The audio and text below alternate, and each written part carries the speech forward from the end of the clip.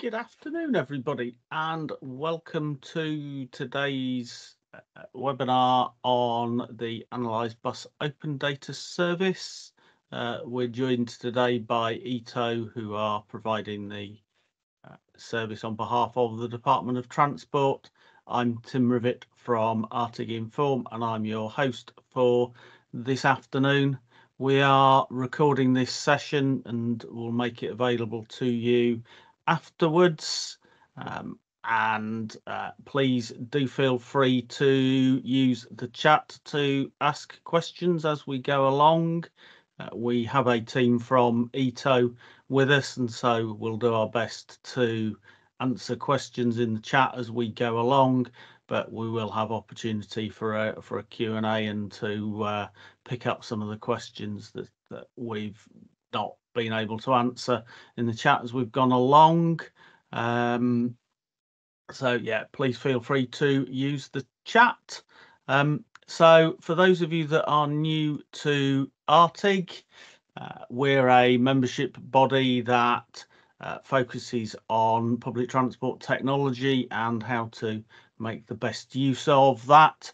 We have members that range from the DfT to local authorities, bus operators, and the whole supply chain for public transport technology, and we run educational events like this, workday workshops, create and help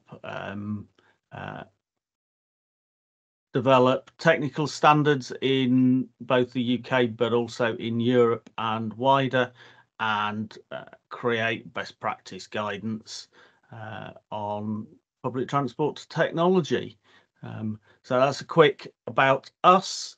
You've come though this afternoon to find out about the Analyse Bus Open Data service. And as I said earlier, we're joined by Ito, who provide the service for the DfT and yourselves. And I'm going to hand over to Dan, I think, to do the most of the work this afternoon. Welcome, Thanks, Dan. Thank you very much. I'll just share my screen. So yeah, thank you everyone for joining this afternoon. And today we're going to run you through an introduction to the Analyse Bus Open Data service. So this is aimed at some people who may have used the service a bit and want some more information, and also anybody who's yet to use the service and wants to find out a bit more about what it is about. I work for Ito. My name's Dan Jones. I'm head of product management here, and we are the DfT's tech partner for Analyse Bus Open Data. I'm joined on the call by a few Ito colleagues, and I'd like to ask Faisal if you could just introduce yourself quickly. Thanks, Dan. Hi, everyone. I'm Faisal Ahmed. I'm the Customer Success Executive at Ito. I've been at Ito now for about 3 months. So I look after our customers, such as DfT and the like, building that relationship with them and our other customers. Over to you, Liam. Afternoon, everyone. Yeah, Liam Daniels, one of the product managers at Ito World. I work closely with Dan and work within the analytics space within Ito World, making sure we're setting a roadmap and direction for our products. Yeah, that's me. Thank you, Pace. So yeah, today we're going to run through an intro to Analyse Bus Open Data, which we sometimes refer to as ABOD. We'll start with a background on BODS itself, and where Analyse Bus Open Data fits within that. And we'll talk a bit more about what you can get out of the service, such as on-time performance reporting, excess wait times, monitoring feeds, and so on. And we'll finish with answering questions. So as Tim said, as we go along, please post as many questions as you can into the chat. If we can answer them, if one of my colleagues can answer them, they will. Otherwise, we'll return to them at the end and try and get those answered. So to start with, what is the Bus Open Data service before we get to ABOD? So BODS, as we refer to it, is mainly about publishing and consuming bus data. So over on the left here, we have data producers. In this case, it's the operators, and they're publishing schedules, vehicle location information, and fares information as well. in 3 different data formats. They publish that onto the service, and then it becomes available for data consumers to consume. And those outputs are different data sets in the raw format as they were provided, and also in some different formats, such as bulk downloading that data using an API to interact with it, and also some data formats such as GTFS, which are easy to sort of use in journey planner applications. So where does ABOD fit into this? So behind the scenes, we have what we call an integrated transit model and a real-time matching. We won't go into too much detail on that, but essentially we aggregate all of the data together on BODS. We match the schedule information and the real-time information together. And then we archive that information down into what we call a data warehouse. That then provides us with the features that we see on Analyse Bus Open Data, so things like feed monitoring, schedule adherence, journey time analysis, vehicle journeys, and so on. So that's a very quick intro to BODS and how ABOD fits into that. So what are the goals for Analyse Bus Open Data? So it's part of DfT's ongoing investment in bus services, and it's there to help support the national bus strategy, enhance partnerships, bus service improvement plans, reporting, and so on. So we really want to help the government, local authorities, and bus operators to perform bus data analysis in faster ways and in easier ways, produce more accurate and detailed performance reports, help with collaboration between different organisations, and also to identify network improvement opportunities. All of this can eventually help inform transport policy, compliance monitoring across the industry, and so on. So these are goals, things that we're working towards. Some of these things we're further along with others, but that's what we hope to get out of the Analyse Bus Open Data service. So who can use the service? It's available to operators, to local authorities, DfT, DVSA, and OTC. So that's a lot of different users. There's a lot of data there, but users generally only have access to national operator codes. That's essentially operating companies that are relevant to them. So if you are just a single operator, you'll have access just to that single operator code. If you're a local authority, you'll probably have access to 10 or 20 different operators perhaps. And that allows a consistent view between all of these operators, local authorities, DfT and DVSA. Everyone's viewing the same data. It's all based on the same information when you're looking at these reports. And I guess most importantly, it's free to use. So operators, local authorities can all obtain access to this information and this data, perhaps in some cases where they couldn't before, and they can do that for free. So what are the requirements to obtain analysis? So the first one is to provide real-time data. So this is going to tell us what is happening right now. So that's going to give us the position of buses. And we get these updates every 20 to 30 seconds from a vehicle location feed once it's provided to BODS. Tells us exactly where the vehicle is, when it was there, and also some other information such as the trip that it was running, the line that it was on, and so on. So that's the first requirement. The second requirement is that we have scheduled data. So this is telling us what is supposed to happen. And again, this is the operator data that's published on the Bus Open Data service. It's TransExchange. And once we've matched those two together, we can essentially see the differences between what actually happened and what was supposed to happen. And finally, what we call the network topology, essentially all of the stops, the stations, we take care of that behind the scenes. It's helpful if you provide shapes data within your scheduled data, but the relationship between all these stops is handled by ABOD itself. So as long as the Bus Open Data service receives compliant data for those two data feeds, then the system's going to create on-time performance analysis. I guess it's worth emphasizing here that the operators, they're not the ones supplying the analysis. It's being created by the service automatically based on the two data sets that are being provided to BODS there. And the operator doesn't need to sign up or opt in for that analysis to be created. So if you're new to the service and you sign up and you haven't been in it before, there will already be data in there, provided you've been supplying these feeds going back quite some time now, probably a year or more. It's worth kind of focusing on the last point here, that if that underlying data that's being provided to BODS isn't compliant or it's of poor quality, the resulting analysis is not going to be complete. So it's something we really want to emphasize, and over the following series of webinars, we'll be providing some more information about how this can be done well. So some common issues that we see with the source data, just to kind of run through these. The first one being that timetable or ABL data is not being published to BODS at all, or it's not compliant. So that's kind of very basic step. If the data isn't there, you're not going to see any data when you log into ABOD. Sometimes the timetable data is being provided, but perhaps the journeys within the timetables have expired. And also the third one there, if we have these two data sets, perhaps the matching between them is low. And again, in later webinars, we'll talk about exactly how we match this data up and how we can improve a low matching score to increase the completeness of the data we see in ABOD. Number 4, if the frequency or the availability of GPS data from the ticket machine is poor, we're not going to be able to produce complete analysis. And also if the accuracy of the exact locations is poor again. For example, you might see on some vehicle journeys, vehicles moving through fields and so on. That's going to result in incomplete and potentially inaccurate analysis as well. So it's worth keeping an eye on these. If you see something that's perhaps not quite right in ABOD, to think through these examples, and if there's anywhere that can be improved to improve the quality of the analysis. So moving on to what can be done with Analyse Bus Open Data. So the first is on-time performance reporting, and so this is something that can be used if perhaps you want to, as an operator, you want to look at your schedules, see if there's any improvements you could make to your schedules to make them more reflective of what's achievable on the road.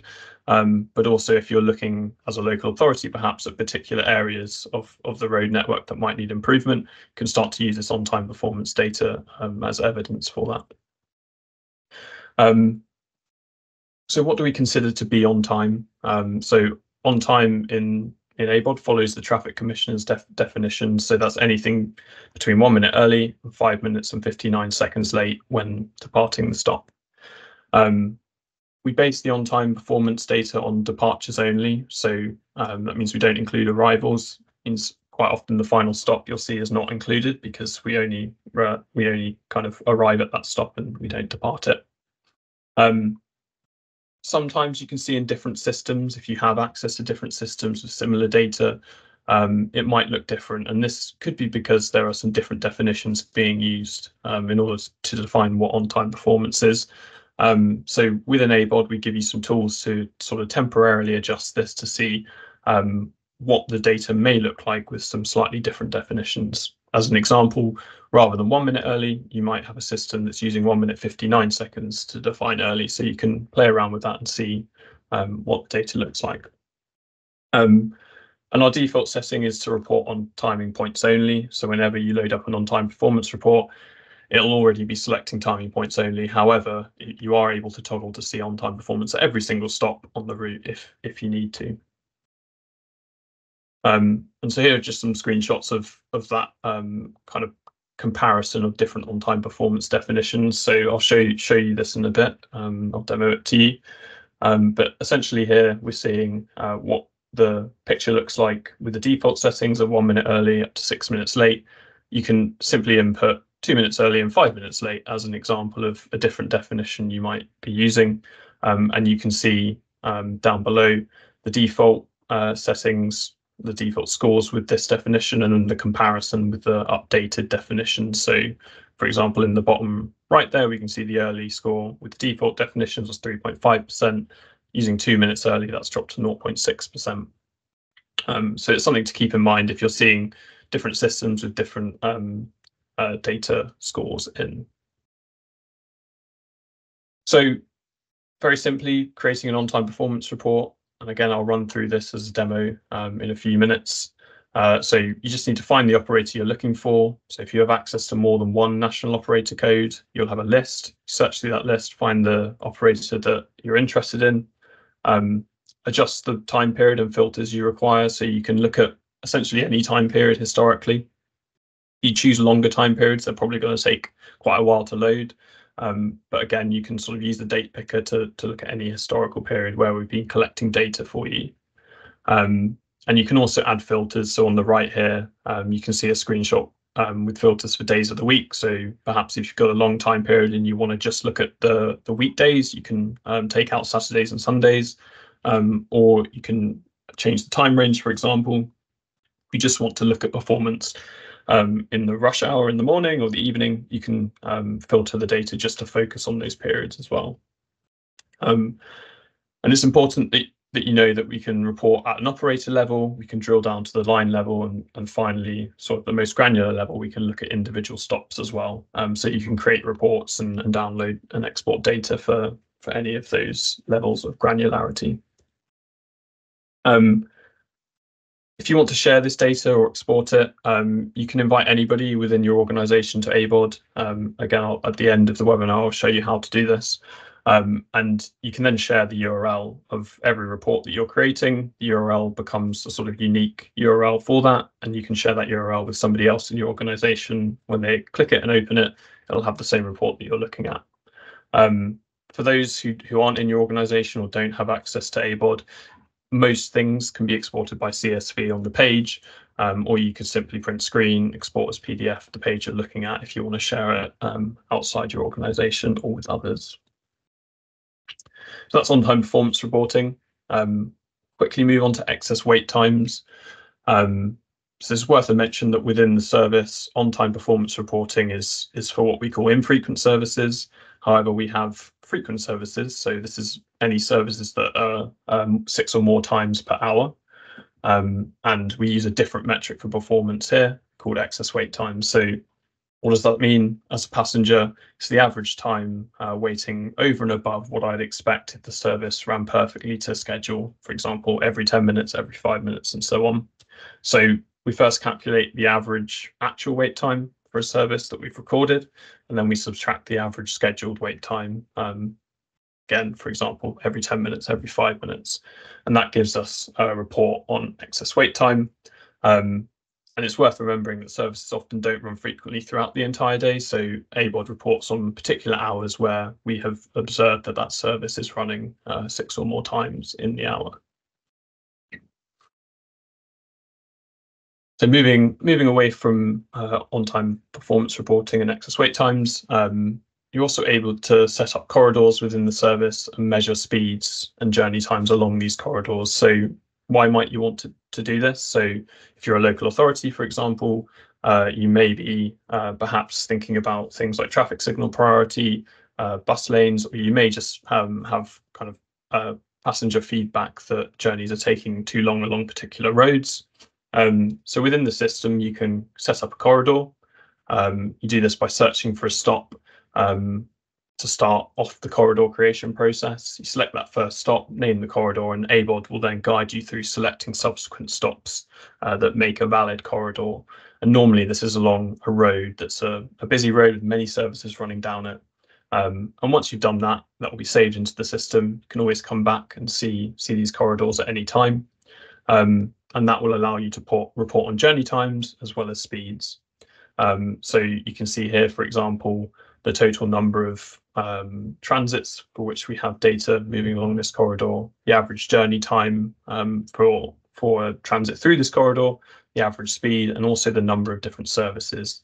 Again, I'll run through this in more detail when I demo this to you. And you can also view every single vehicle journey that we have recorded information for. So the last few sections I've just spoken over are sort of aggregated data reports. You may want to dive into a single instance of a vehicle journey, and essentially you can search for a specific journey on a specific day, and you can see exactly where that journey went and when.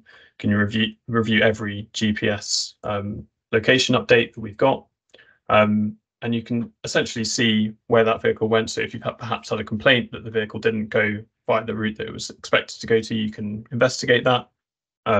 Perhaps if there was disruption, you can see which sort of routes the vehicles took around the disruption.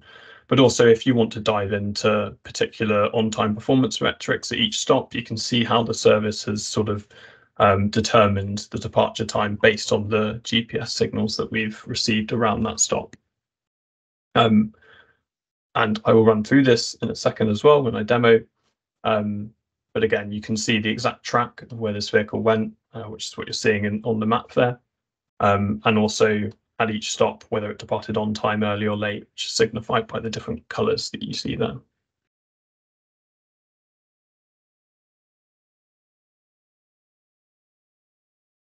And so finally, that's all the performance reporting, but you're also able to monitor the feeds that we're getting into the system. And so normally this is something that you might look at if perhaps the analysis that you're seeing isn't complete, it's missing data. And what you can use the feed monitoring section for is to view whether ABOD has access right now to the feeds required to produce the performance reports within the service. So again, you can search by national operator code. You can see the activity from the feed that day, and even up to the last few minutes. And you can see how many of the journeys that we are seeing in the schedules, how many we can match to those vehicle location updates, and you can do that for the last 90 days. So here's some examples of what you might see. You can see that the feed status is active in that left image. The current number of vehicles we're seeing in the feed is 4.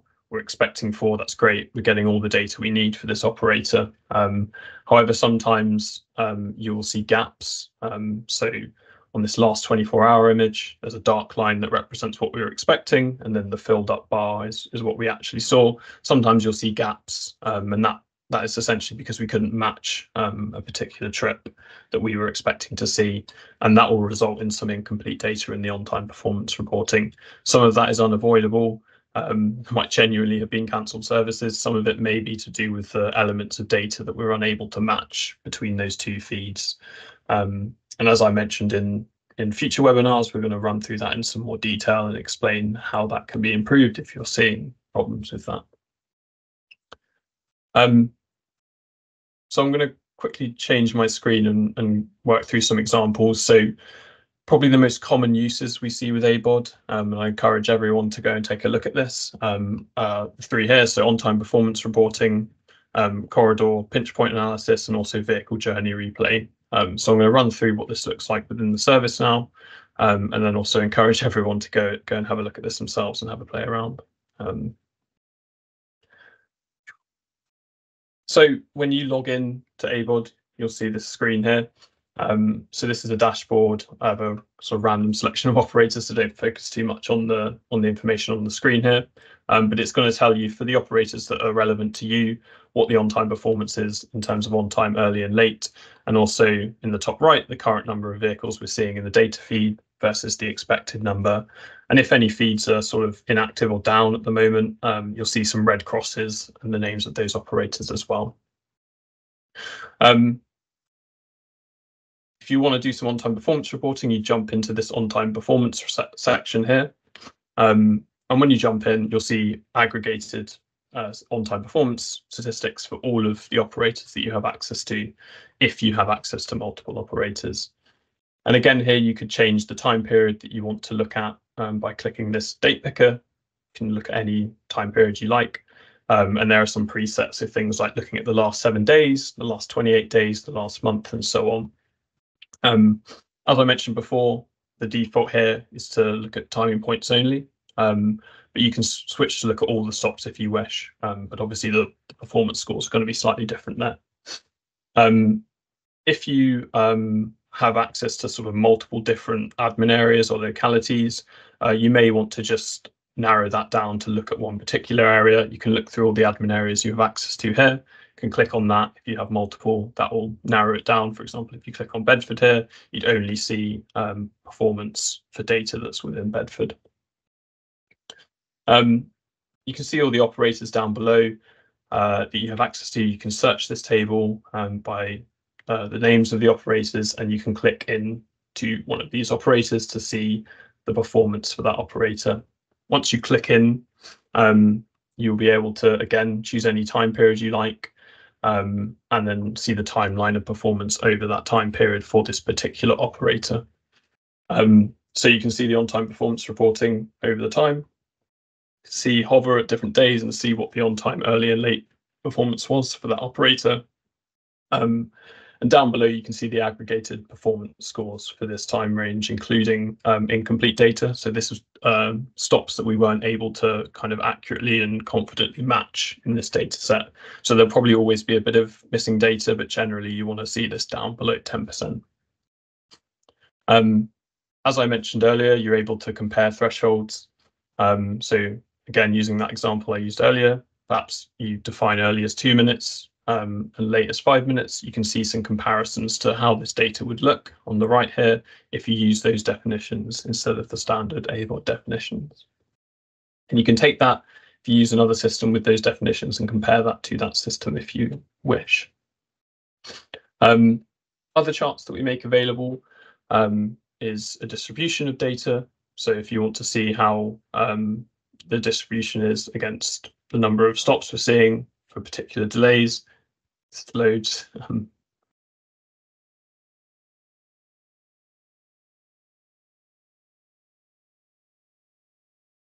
Potentially have to come back to this if I'm having an issue here. Here you go. So this will give you a distribution, and it will tell you for each sort of minute bin how many stops we're seeing for that delay. So you can see here 1,800 stops, 0 minutes. You can go out here and say we're seeing 57 stops that were plus 8 minutes and so on, to give you a bit more information about how that delay is spread out. You can also see different times of day. So again, are there any particular times of day that perform better than others? Obviously the evening here, we've got great performance, even up to 100% on-time performance, but early in the morning, struggling a bit with some late performance. So that's going to tell you which times of day you might want to focus on if you're going to make changes to schedules or the network and so on. And also days of the week. If you've kind of selected a long time period, perhaps a month or more, you'll be able to see which particular days are performing better than others as well. Again, that will allow you to focus in on particular days where there may be issues. Down below, you'll see every line for an operator broken out. And again, all of the metrics for this. So the average delay, the on-time scores, so you can see lines that have particularly good on-time performance by quickly filtering and changing, sorting that data table. And it's important to mention, if you want to export this data out, you can click this export data button, and that's going to bring you out a CSV that you can then use elsewhere as well. As I mentioned before, you can drill down, so you can click on one of these services, and that's going to give you, again, all of the same metrics and charts, but we will add in a map at this point as well. So now you'll be able to see exactly where all the stops are, what the route looks like on a map, and we'll give each stop a color. So green for good on-time performance, yellow for okay, and red for not so good. And this is quite a small route to keep it simple, but you can see here for this time range, the 12th to the 18th of January, there were 2 stops with that sort of middle 60 to 80% on-time performance. Again, you could refine this. So I've just did an example earlier where I refined the report to just include the evening sort of rush hour period, and you can see how that changes the performance on the map. So no longer are these stops yellow over here, the yellow stops are over here. So you can use this sort of map with the filtering and the refining to sort of see how the performance geographically changes across the day if you're looking at solving some specific problems. And down below, all of the stops will be listed. You can sort those stops, you can filter those stops. And again, you can export that out as a CSV if you want to take this data and use it perhaps in another system or to kind of share it externally. So that's on-time performance reporting, the first example. Second example is corridors. So if you click in the left to the corridors section, you'll see a list of corridors that will exist within your organization. All of these I or someone else in my organization had created previously. You'll start off with nothing in this list, and you'll click on create a new corridor, give that corridor a memorable name, and then start to search for stops. You can search by location, or you can search by specific stop names. So if you just type in a stop name there, we're going to search for all the stops that match those. And if you know roughly where it is, you can zoom into the map and then click on the stop that you require. Once you click on that first stop, the system's going to go through and find any other stops that are on schedule data that we've been provided. So in this case, there's only one stop that you can go to from this stop, which is here. And you can cycle through this, adding stops, and continue to do so until you've built up the corridor that you want to measure performance over. So you keep doing that. Once you click finish, this will be saved into the system, into that list that I showed you just a second ago, and you can select that in the future if you want to view the performance along that corridor. So this is what a corridor looks like once you've created it. Again, you can select any time period you want, and you'll see this kind of blue line here, which shows us what the corridor looks like. So each stop along here, you'll be able to hover over and see the name of, and you'll also be able to see the distances between these stops in the corridor. If there's a dashed line here or this little star, essentially what we're saying is when we're showing you any speed metrics, we're doing it using just straight line distances, and this is probably because we don't have shapes data within the files that we've been provided on the Bus Open Data service. So that can be corrected by just providing us with the shapes data. And again, on the visual representation on the map here, you can see these dashed lines just to let you know that that is the case rather than following the shapes data that we have. As I mentioned before, give you how many vehicles we've seen move along this corridor, so 816, how many we're missing, so 64 here. Again, that might be because services were cancelled, but probably more likely to be because we couldn't match a trip to the schedule. That gives the average journey time along this corridor and the average speed as well. And down below, you can see some quite useful charts that will tell you average speeds, maximum, minimum speeds on particular days. So here on Wednesday, you can see the maximum speed was 20 miles per hour, the minimum was 7 miles per hour, and the average was 10. And you can quickly spot which days are performing better than others. And if you've got a particularly long period of time, you can aggregate that to hours of the day. So you can see at 5 to 6 in the morning, you obviously have the best performance. In the middle of the day, 3 to 4 p.m, you've got quite a narrow spread of data, but also a low average speed. So that can help you indicate what times of day you're struggling along this corridor. This little hide outliers button, if you're seeing some strange numbers at the extremes, sometimes you might see that. You can click to hide outliers, and that will sort of visually remove any strange data at the end of those candlestick charts. So what's one useful application of this? So you could click on perhaps different segments of this. So you can see the average speed across this whole corridor is 10 miles per hour. If you click on an individual segment, the report will load up again. So I'll just this one earlier. So between the stadium and Arnold Street, we're just looking at this one particular stop-to-stop segment, and we can see the average speed along here. The map is here. It's 19 miles an hour. Now that's pretty good, but we're looking for somewhere that's not performing so well.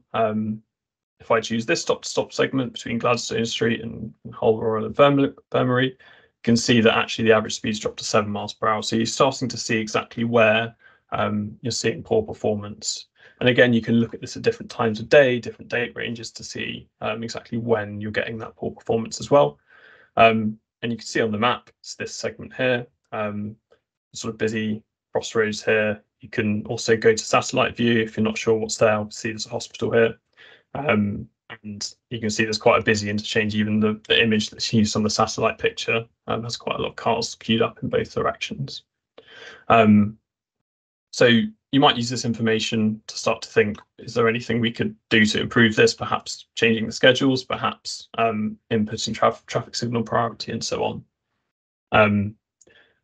But finally, down below, if you've got a very busy corridor, you're going to have a lot of different services running along this. And so you might want to see, are there any differences in the services that are running along here? There probably shouldn't be, but sometimes you might find one service is able to get faster average speeds than others. So if that is the case, kind of look into that, investigate why that might be. So that's corridors. Finally, I'll talk about vehicle journeys, which is this menu item here. So this is where I was talking about vehicle replay before. Perhaps you want to look at a particular instance of a single vehicle. You can come in here, search for a particular date. Again, if you have multiple operators, find that operator you're looking for. and the service that you're interested in as well. We'll load up all of the trips that we have data for. So this actually has 4 different service patterns, essentially 4 different routes that the vehicle runs along, and then it's going to load up each trip that we have data for. If you click on one of these trips, you'll be able to see that page that you saw a screenshot of earlier. And over on the left, we're going to show each stop along this trip, the scheduled time that we were expecting, departures at each stop, and then the actual time. And if you hover over that actual time, you'll see the sort of calculated delay. So this started its trip 4 minutes late, and it got slightly later throughout the trip and became late 6 minutes 19 over that 6-minute threshold at this 5th stop here. You can see all this on the map on the left. This is telling us where this vehicle went. And you can zoom into the map to see these little grey dots, which tell us exactly where we received GPS updates. So that's quite useful to just kind of double check if you feel you need to, the performance what we've recorded at each stop. So the departure here at 3:38. This stop, you can see that we received a GPS update at 3:38. The next one at 3:39, just a bit further on from that. So it gives you some confidence that this data is quite accurate. And you can follow this route exactly where this vehicle went. And what you can see here in this example is the vehicle should have continued down this road here for these 3 stops. But instead the vehicle chose a different route, and that's probably because there was a disruption along there. But that starts to give you some more information about exactly what happened on this trip, perhaps if you're answering any questions from passengers, or you just want to see how the data relates to the performance that you're seeing. And you can see the knock-on effect with journeys that are either previous to this or next to this. So you can click on the next journey, for example, that'll load up the next journey, and you can see exactly what happened on that journey. Fortunately, there was enough leeway in between the 2 trips for the vehicle to get back on time, but it's still taking this sort of diversion around the intended route here as well. So that gives you some quite granular information about what we're seeing in the data that we're being provided with. I'll just switch back to the presentation. So just a bit more about items we're working on right now. So within some of the reports, you're going to see on some occasions, the completeness of the data might be a bit low. So as we saw, as I mentioned earlier, we can, in a lot of cases, achieve over 90% data completeness, but we do need consistent and high quality data to do that. We're also making some changes to the service that's what we're hoping is going to improve this further as well. Sometimes you might see higher early departures than expected. Again, we're making some improvements this month. It's based on feedback that we got last year that will help improve this further. And finally, at large stations, again, we're seeing some early departures recorded that maybe shouldn't have been. We're using a 25-meter stop radius. In other software and other suppliers, you can change this definition, and this is something that we're currently discussing with DFT as well as a potential area for improvement. So yeah, as I mentioned, those 2 changes, hopefully to provide more complete data set for everyone to use, and also to enhance the precision for those departure metrics at stops. So we're making these changes at the end of January. So within the next week. So I'd invite everyone to sort of log in if you haven't already, or if you have before and you want to see the changes to kind of log in again and run through some of those examples that we worked on just now. Most importantly, if you need an invite and if you'd like to be invited, or you have just any questions about accessing the ABOD, perhaps you've accessed it before and you can't remember how to get access to it, please drop us an email, support@etoworld.com. Faisal and team will sort this out for you as quickly as possible. If you do already have access and you'd like to invite other people in your organization, then in that left sidebar at the bottom, you'll see a button to invite a new user. If you click on this, a form will come up, drop an email in there from somebody within your organization, and they will get an invite to join you as well. So hopefully we can get everyone sorted with access to ABOD as well. before I open up to the questions, we have another webinar coming up in a few weeks' time. I think it's February the 15th. We're then going to go through a bit more of a technical webinar, but we want to talk through the methodology that we use to match the data and also calculate departure times from this. So if you have any questions about how that's done, if you're interested in that, or perhaps if a colleague might be interested in that, please mention this to them and you can sign up via the RTIG website. If at any time you have questions before then, please contact us at support@etoworld.com and we'll get those questions answered. So yeah, I just want to open up to questions now, if we have any. Thank you everyone for listening. Yeah, we do have a few in the chat and Q&A part. I wonder, Dan, if you could briefly talk about, so someone asked a question about in rural situations where we've had scenarios where low GPS quality, so some stops we've been unable to make a prediction for, how the interpolation will help fill in those gaps. If you change. Yeah, so in rural locations, sometimes we are noticing that the location information isn't of the best quality. If we do have enough information on the route around stops, we will use some interpolation to fill in some of this data where we're confident about doing it. But it is an issue that we're discussing with DFT at the moment about these sort of rural areas, how we can sort of increase the completeness of the data there and the accuracy. So I guess it is a known issue, but we do our best where we can to provide some information for those routes. Cool. We have another question from Richard. Do you have any particular standards or format in which operators are supposed to publish the data? And for non-compliant operators, do you normally chase for the data? If this is a question around the data that's provided to the Bus Open Data service, there are particular formats that are needed. So one of those is TransExchange for the timetables, and the other one is SiriVM for vehicle location information. Both of those also have their own profiles. So of all the options and all the fields that you could supply, there are specific ones that we recommend supplying and also using them in particular ways. So perhaps it's something we might touch on in the next webinar, exactly how to get the best out of those things in order to produce really good analysis. But yeah, essentially, if those data sets aren't being provided, it's likely that an operator would be contacted at some point to help with that. Thanks, Dan. Another question. What is the bus stop location based on, as they found some differences between ABOD data and service provider data when comparing data sets? So, I mean, we take the stops, where we have the kind of accurate references from the NatTun database. So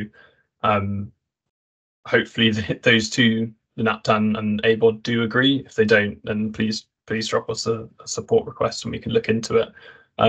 But generally, if the identifier that we get in the TransExchange allows us to identify a NatTun point, we'd be using the data from NatTun. Cool. Another question from Bhaskar. In creation of a corridor, how do you overcome if subsequent stops is not listed? For example, not shown in pop-up, add further stops. I'm not sure if you can see that question, Dan. I can't, but you can't. It would be useful if perhaps you could send that one through to our support team. It may be that there's an issue, but it's likely that we're basing those suggestions on journeys that we can see in the TransExchange data on BODS. So if those journeys aren't in the schedule for whatever reason, perhaps they haven't been provided, then that won't be an option for you to select because we wouldn't have any data for it anyway. So that's one possible reason. That may not be the reason in this case. So if you don't think that is the reason, then please send us an email to the support team and we'll look into that. I'll leave a comment with our email.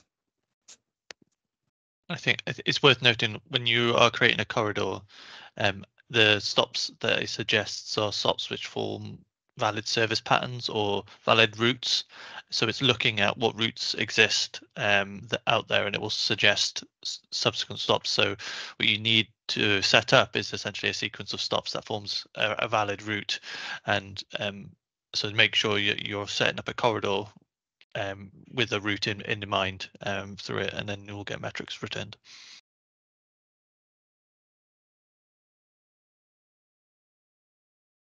Cool. Another question we have, what is the frequency of data shared on schedules, timetables, GPS location, and AVL? I'm not sure how to exactly answer that question. I guess we're expecting, and BODS expects, that the frequency of vehicle location data is that we'll get an update every 30 seconds or less from a vehicle. So that is sort of a minimum requirement for us from the vehicle location side to create some data. The more frequent that can be, the more accurate the analysis will ultimately be. In terms of schedule information, that should be provided. If you're going to make changes, should be provided in advance of those changes, so we have the latest timetable information. I think there are some requirements on the BOD side. I'm not sure I can repeat them right here because I'd need to look them up. But essentially providing that timetable information in advance of those changes, so we have it and can match to the correct schedules. One of the things you can see on one of the reports in ABODS is the average frequency of updates for vehicles on a particular route. So, perhaps if you've got an operator that's not providing very frequent updates, and that's maybe a cause of problems, you can have that conversation, but you can see that average. And just browsing around, it seems that the average update frequency at the moment is less than every 20 seconds. A couple of years ago when we first started out, it was much closer to 30. So a lot of ticket machines are providing updates more frequently than they used to, which is good news from an analysis point of view. Cool. We have another question from Jeff. Is there a natural bias towards city locations to the detriment of rural services, as there is no clear movement to improve rural location data? It's probably not a question. That question is probably not one for me. It's probably one for someone at DFT, or perhaps Tim may have some information about it. Well, one of the challenges in rural locations is the mobile phone signal is much patchier. You will go through sections of route, particularly in hilly areas where you've got valleys and things like that. You won't always get mobile phone signal. That's not something that's particularly something that even the DFT can deal with. I fear that it might get worse in some areas as the 3G switch off by mobile networks happens. Certainly in some of the areas that I travel around in, I'm seeing slightly worse signal than did before, where there aren't any 3G services anymore. So it is something that actually Arctic has had some conversations with government departments that, like Ofcom, that look after mobile coverage and the rules around what mobile operators can and can't do. But it's very much a commercial decision rather than anything for network operators, rather than anything that's particularly in control of government. And so if you know of particular black spots which are causing problems, then sometimes you can see particular mobile phone operators adding in base stations and things like that. I know some places have been successful with that, so it's worth tackling at that level. And it's unfortunate that there's less market forces in rural areas to improve the coverage sometimes, but put pressure on where and how you can. Jeff has his hand up. Go for it.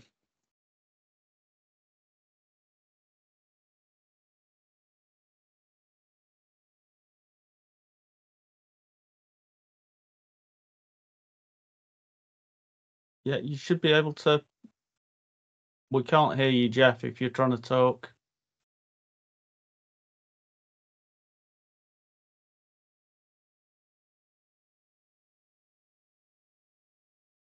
Okay, while we're waiting for Jeff, seeing as there's no other questions, a couple of times Dan referred to future sessions. We've got a number of sessions planned over the next few months. The next one is middle of February on the logic and improvements, and we might want to have a think about the order of this given the question about data quality. That was scheduled for May, so we might play around with the order of these, but each one goes into the detail of what's been covered today. Today's been very much a taster overview session of everything that ABODs can do, and so to have some more time to dig into each of these and exactly how they work, that's the plan over the next few months.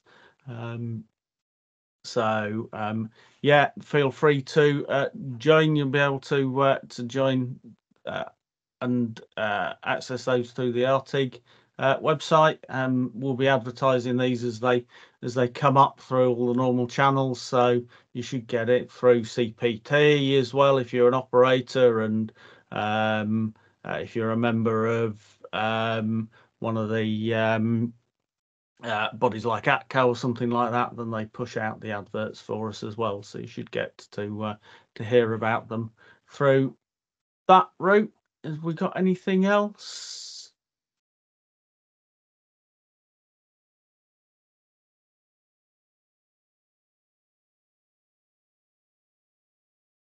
No.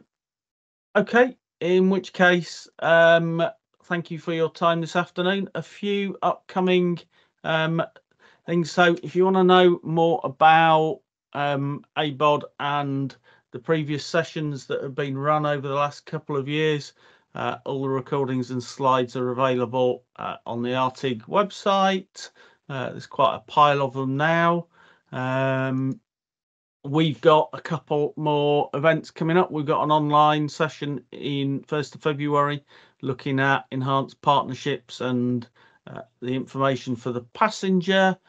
We've got a face-to-face on 13th February looking at how you can use AI to improve bus services. This is face-to-face. We've got Ito, we've got professors of AI coming to help tell us what it's all about and demystify some of it, and a number of other speakers as well. And then one focusing on presenting information to passengers in the middle of March. That's probably in Leicester, just waiting for things to come up with. So that's all about display screens and online information and accessibility and that sort of thing. So a number of events coming up that you might be interested in. If you want to know more about the work of RTIG, contact details are on the screen. I would like to thank Dan, Faisal and Liam for your work this lunchtime, helping educate us on ABODs, and look forward to seeing you again in the next session in the middle of February. And thank you everybody for your time and your questions this afternoon. Thank you. Thanks everyone. Thank you for watching this RTIG webinar. To find out more about RTIG and our work, then please visit our website at rtig.org.uk. Thank you.